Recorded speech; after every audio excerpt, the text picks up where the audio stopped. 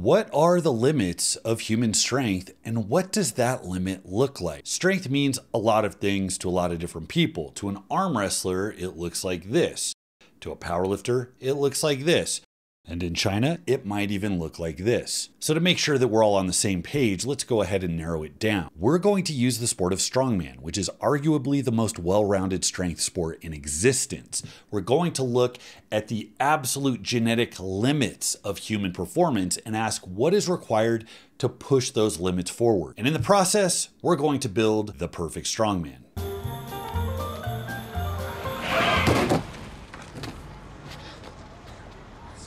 Barbell Apparel's Black Friday sale is kicking off with steep discounts on any pants, joggers, or jeans. Do not wait, go now.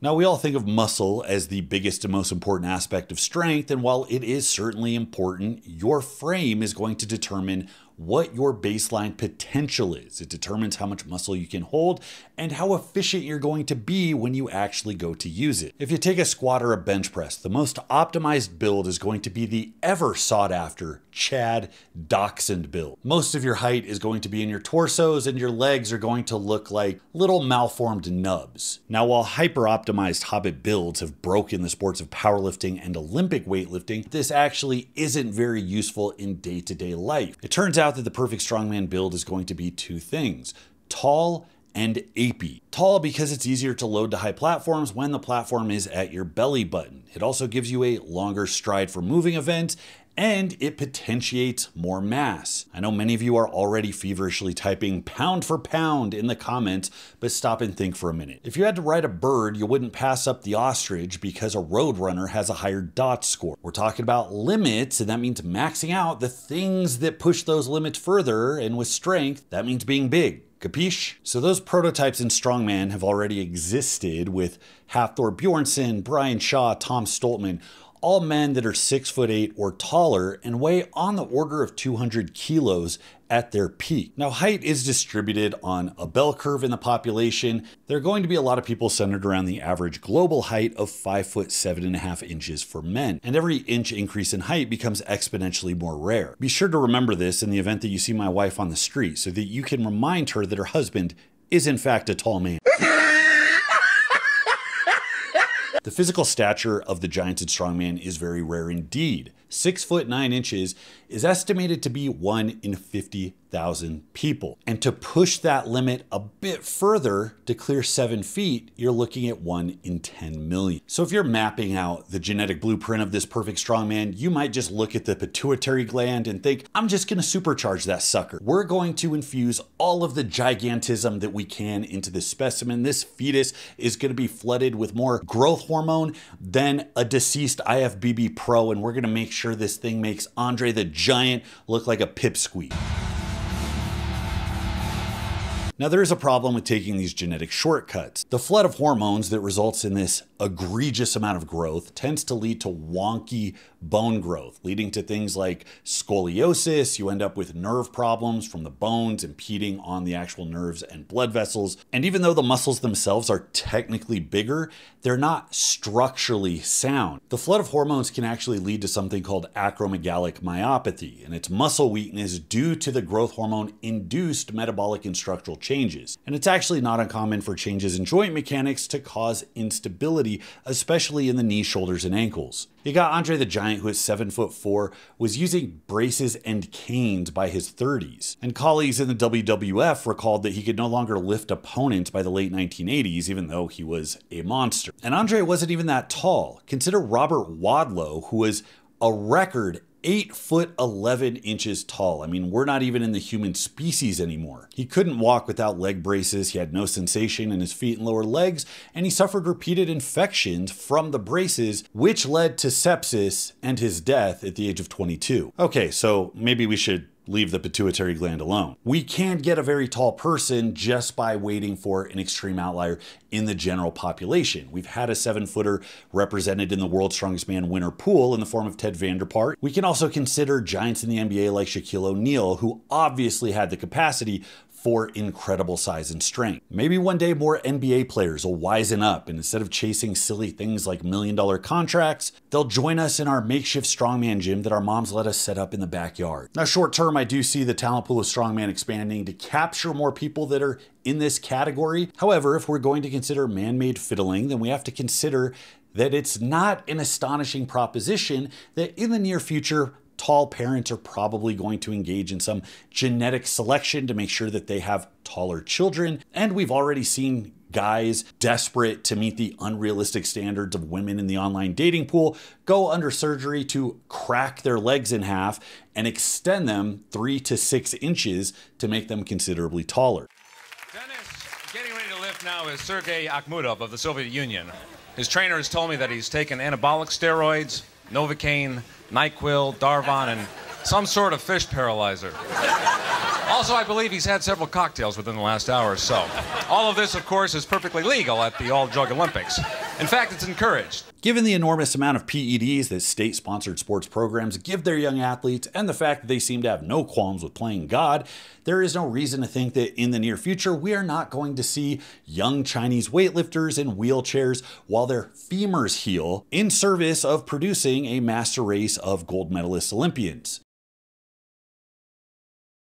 The average person, oddly enough, has an ape index of 1, meaning their reach is about the same as their height. But if you want to be able to comfortably wrap around 400-pound sandbags and lock deadlifts out on your kneecaps, then you need a build that is actually more similar to swimmers, climbers, and MMA fighters. Michael Phelps is reported to have an ape index over 1.05. John Jones and heavyweight Sergey Pavlovich both have ape indexes that are on the order of 1.1. And at the far extreme, you have Stuart Jamieson, who deadlifted 286 at 60 kilograms. Because as is evident here, torsos just get in the way. Even if taller people tend to have a higher ape index, the odds that we get a 7-footer with a John Jones-like wingspan is going to be about 1 in a billion. Now you might think that's a long shot until our doc here puts his online biomechanics degree to use. Now you might be crying, but what about my overhead press? In strongman, that's not really much of a concern. Overhead pressing is 1 out of 5 to 7 events typically, and the biggest pressers in the sport haven't typically had very short arms. Hathor was actually one of the best pressers because sheer brute mass is such a big driver of pressing strength more so than just leverages.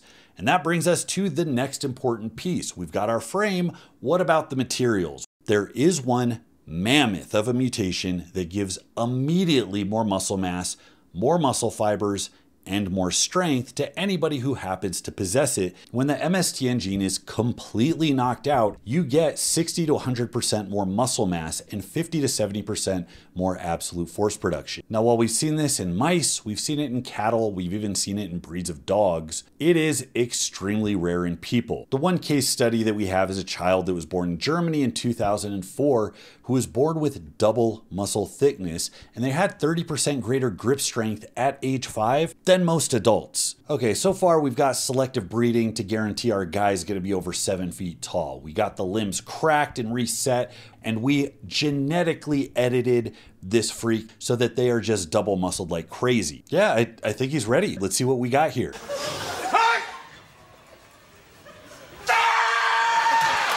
Oh no. Who could have saw that coming? I wonder if God also feels like he's in a permanent game of whack-a-mole. Grab some more duct tape, we're not done. You don't need genetic modification or a time machine to go back and swap out your parents in order to get jacked. You just need a proven training template and the means to personalize it to you. Base Strength AI adjusts volume and intensity, minute to minute, day to day, block to block, according to your tolerances to keep you in the pocket. There is no anxiously waiting for a return text from your coach in the middle of a bad workout. Everything is automated specifically to you. It could not be easier. This is not generative AI. These are my programs in your back pocket, personalized to you at 1/10 of the cost of an online coach. So put your gains on autopilot this year. Go to BaseStrength.com. So if we want bones and tendons durable enough to handle the immense forces that we're going to put our boy under, we can't just crank up bone production. Just like with giantism and even PED use, the geometry of the tissues gets all messed up. So even though there's more of it, it's actually weaker. It's kind of like using more steel to build a bridge shittily. Now there's a handful of genes that can show improvement here. You have the COL5A1 rigid variant, you have the TNC variant, which shows enhanced adaptation under load, and you have the LOX variant that increases stiffness 20 to 30%. Now since we're just picking genetic types like they're paint swatches at Home Depot, we might as well grab a few for insertion depth as well. The further down a tendon inserts, the greater leverage it has on that limb. So the same amount of muscular contraction is just going to lift more weight. But when you take that out to the extreme, the top 2 to 3% of the population, they may have a 40 to 50% difference in lever advantage. If you're looking at a freak of pound for pound strength and they don't have obvious leverage advantages on the lifts, it's highly likely that the advantages are hidden in tendon insertions. Apply this to the immense amount of mass that our boy's 7.5-foot frame is capable of holding, and we've got a recipe for some truly alien shit. But now we're at the point where we have to ask if the bones will even be able to handle this amount of force. Normal cortical strength is 200 megapascals, and that's in an untrained couch potato. That means that your fat cousin's femur could support a small sedan before snapping in half. To put this in perspective, Neanderthals were estimated to be at 1.8 grams per centimeter cubed in their bone density, which is 30 to 40% denser than elite human athletes. These estimations are higher than Brian Shaw's bone density, which was estimated to be 5 sigma, or 1 in a few hundred million. But all isn't lost for humanity. There is still some genetic wizardry at play. A rare genetic case involving the LRP5 gene was discovered in a Connecticut family with bones so dense they had solid white x-rays. The family's density was measured between 2.5 and 3 grams per centimeter cube, which is 50% higher than Neanderthals and Brian Shaw. This made the bone near impossible to penetrate with typical surgical drills, and none of the degenerative effects usually associated with excessive bone growth plagued any members of the family. The only notable features they had were extra wide jaws and some bony growth on the top of their mouth. And I'd say that's a small price to pay. If we're gonna pull a Dr. Moreau and cobble together an 8-foot human furry and make it run with 5 times its body weight, I think we're so far in that a bumpy mouth, really not a lot to worry about. Now the odds of getting this trait organically is next to zero, let alone with all of the other features that we've insisted upon so far. But in the near future, when you're selecting your athletic destiny the way you're putting toppings on a pizza at Domino's, yeah, I'll take extra LRP5, hold the anchovies.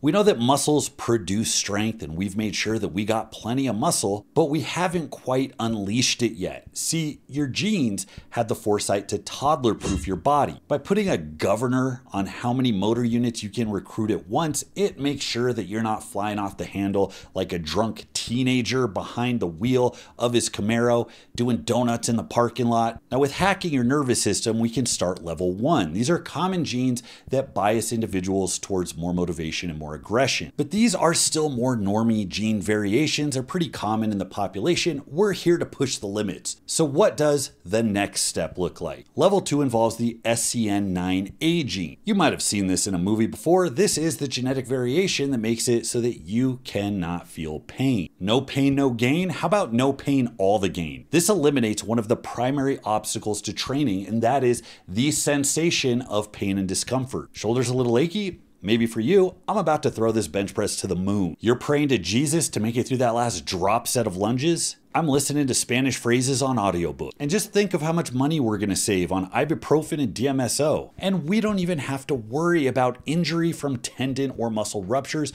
because we've already supercharged our specimen with tendons that could support the Golden Gate Bridge. Now to bring this back to reality, this might not be as cool as it sounds. For one, these guys can't sweat, and that could be life-threatening in a ball-busting, do-or-die gym session, which isn't great. And also, pain is kind of required to learn to not do things that might kill you. I imagine one of these guys tearing through a dirty bulk feed sesh after a ball-busting deadlift workout, pouring the olive oil on the large pizza and scarfing it down as fast as they can, only to start, biting their cheek, and they can't tell the difference between cheek and pizza, and next thing you know, you chew through the side of your face. But remember guys, we're not here for second place, you gotta risk it for the biscuit. So how about I just breed a few dozen of these 7.5-foot myostatin disabled, pain-free mutant freaks and hope that like 2 or 3 of them make it past puberty. Bob's your uncle, we're setting world records. But guys, we're not even done yet. That was only level 2. Level 3 is going to guarantee that we squeeze every possible ounce out of every single muscle fiber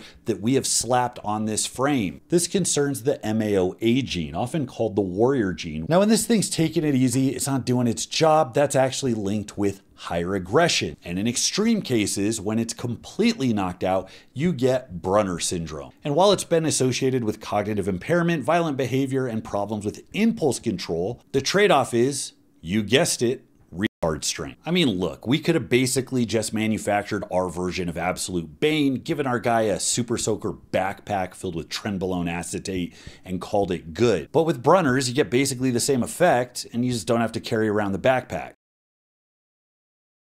So this is what we've got: extreme height and leverages that are plausible to see in our lifetime, paired with some genetic anomalies that are less plausible. But we know that the capacity is there, and if they occur together in the right mix, we could get something that is truly mythological. But by the time we can make these genetic edits anyways, we're gonna be like the aliens from Independence Day. All of our ability and our value to society is gonna be determined by our completely man-made exoskeleton, and nobody is going to care about the body composition or strength levels of the sad little alien nugget that exists on the inside. And on that note, I'm off to go buy a robot slave. Thanks so much for watching, guys. Leave your comments below. Till next time, this is Bromley. I'll see you.